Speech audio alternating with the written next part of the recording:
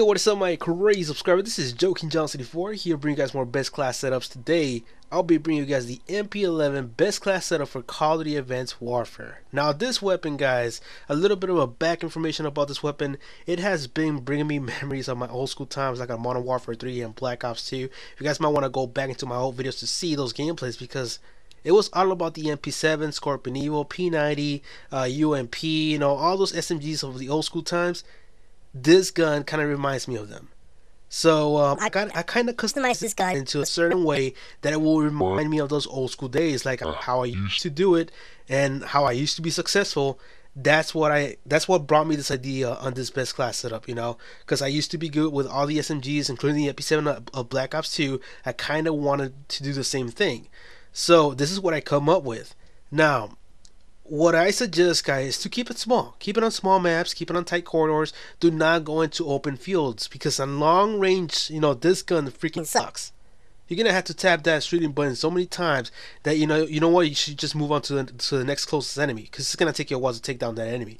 So I suggest to keep it from medium range to short range, mostly from short range though. You should be able to get some medium range kills by having that attachment of the foregrip. If you don't have the foregrip, your medium range kills will be gone. This gun does have high ass recoil when you don't add the foregrip, so add the foregrip on the attachment.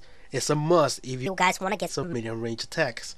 If you guys don't you want to keep it all small range, then take it away and add another perk or add something else that you would like an exo launcher, since you don't see an exo launcher here in the best class setup.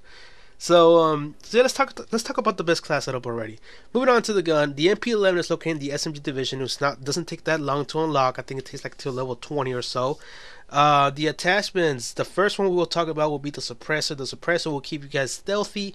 It is very important to have, since if you want to sneak around, and that's what most of my SMGs consist of, sneak around, and if you guys want to get behind enemy lines, add the suppressor. You'll be the most sneakiest guy out there. You'll be getting easy kills with like nothing.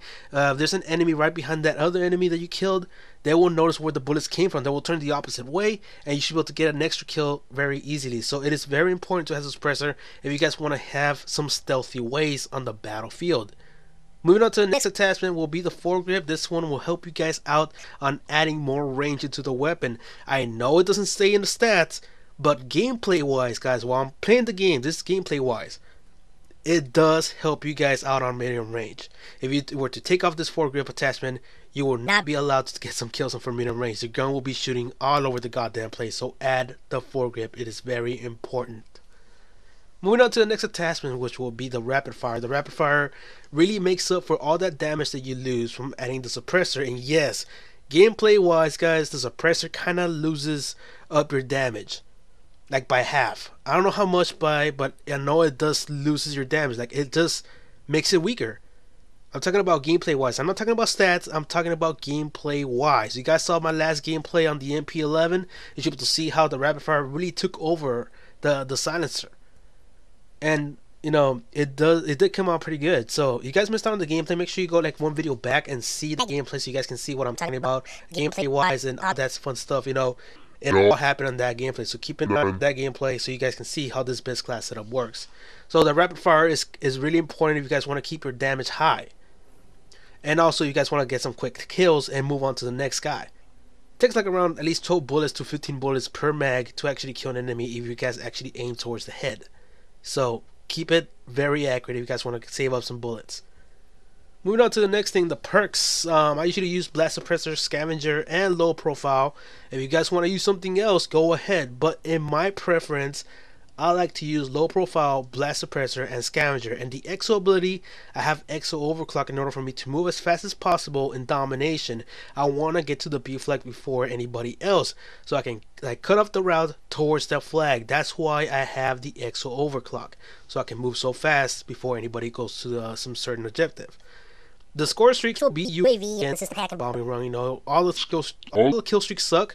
That's what I'm currently using, so I can get some kills, disorient the enemies, and so they won't even know where we are. It's gonna really annoy them and blah blah. You name it. This is the most annoying kill streaks you can call in the game. Bombing run, because that's going to make him shake all over the goddamn place. And then system hack, that freaking big ass X on your screen. And then UAV. This is going to help out your teammates all the goddamn time. And not only that, if you guys add the extra points attachment towards the kill streak, you should be able to have the system hack a lot more faster than usual. So think about it, guys. This is a kind of a good combination for me. And for the average player also. So that is it, guys. And also, you're going to need the wall cards. Once you add some certain attachments, you should be able to get the wall cards pretty easily. So yeah, those wall cards are going to be unlocked right away.